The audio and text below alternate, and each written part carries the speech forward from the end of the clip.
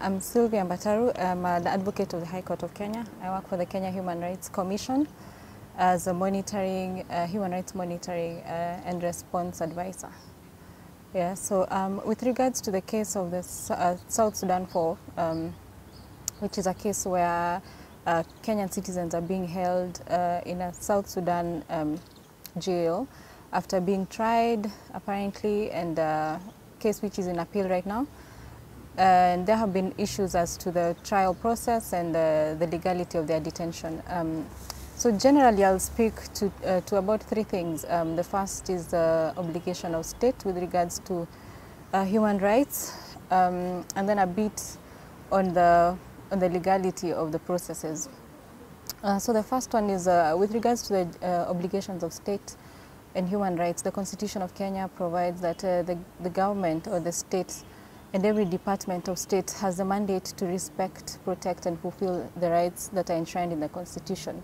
These rights for all Kenyans are found in Chapter 4 of the Constitution. So when we go back to the case of the South Sudan 4, how we are now calling them the South Sudan 4, an issue as to the trial process has arisen where it has been apparent and glaring that the trial may not have been legal or due process was not followed. So the case here with regards to the obligations of the state is the state has to protect the rights of citizens. And when we say protect, which is the word used in the Constitution, is that the government must come in where we have non-state actors violating the rights of its citizens. So whether it's companies, whether it's other jurisdictions that are oppressing or violating the rights of Kenyan citizens, then it's the obligation of the Kenyan government to actually come in and protect its citizens from this kind of treatment. We've heard that the cabinet secretary in charge of foreign affairs actually knows about this case.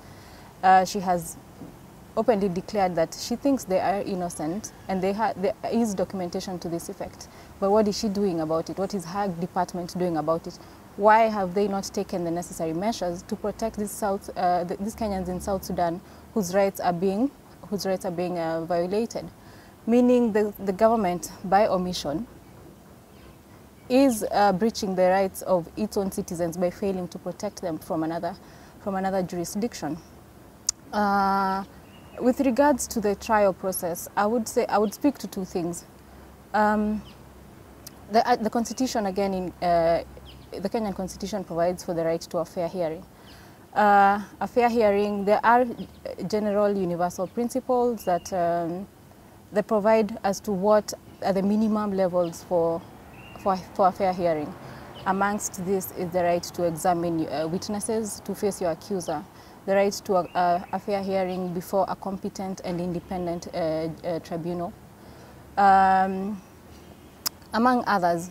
So when a case arises where it is questionable as to the legality of the trial that someone is undergoing, for example, being refused or denied the right to actually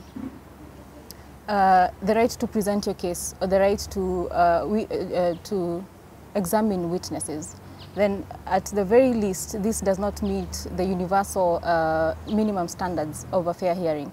And although the Sudan legal framework may be different from the Kenyan legal framework, however, these minimum standards apply universally as per international human rights law. Third is the issue of bond and bail, the right to actually be able to have the option to pay off a bond or bail as your case is proceeding. There have been, we have heard that the bail or bond was actually given too high. The minimum standards, although the issue of bail and bond is actually left to the discretion of a judge, the underlying principle is that it should not be too high, as such as to have an effect of actually denying a person the option of bail and bond. So in this case of the South Sudan, the bond or bail was set at a very ridiculous, about 14 million USD, which is a bit excessive.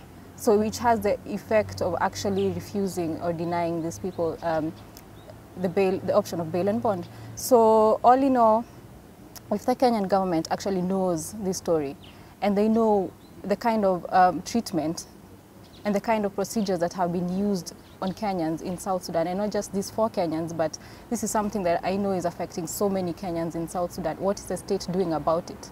Either legally or through diplomatic channels, what is the state doing about it?